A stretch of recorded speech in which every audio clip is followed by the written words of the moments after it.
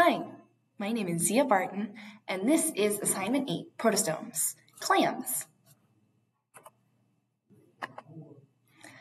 Introduction to clams.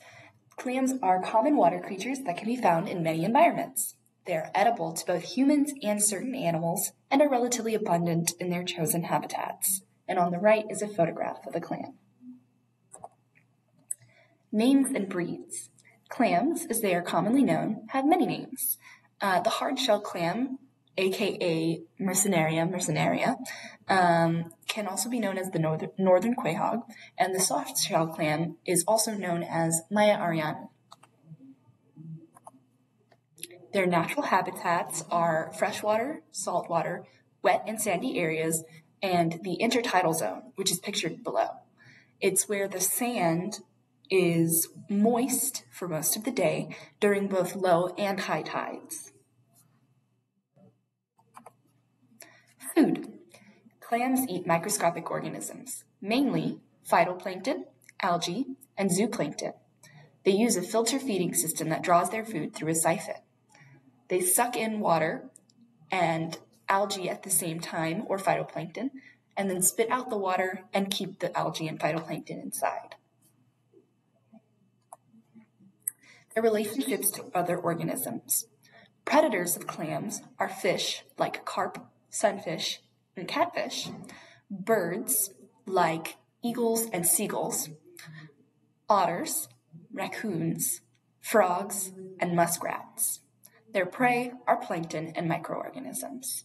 They don't share any other vitally important relationships with other creatures.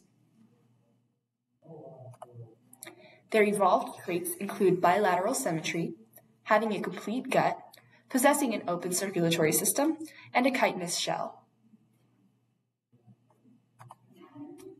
The tree of life placement. Clams are in the Mollusca phylum under the Protozoa branch of the Protostome class. Other things in the mollusca are squid and things like snails, and I don't think crabs, but stuff with shells. Here's a video of the way a clam moves. It opens and closes its top shell and its bottom shell and propels itself by spitting out water. The importance of clams. Clams are extremely important to the biodiversity of the ocean and the freshwater ecosystems that they live in. They're large consumers of phytoplankton and make up a huge industry of human seafood. Without them, both ocean life and human life would be impacted greatly.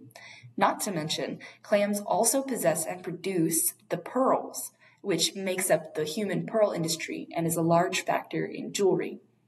So without clams, we wouldn't have pearls either.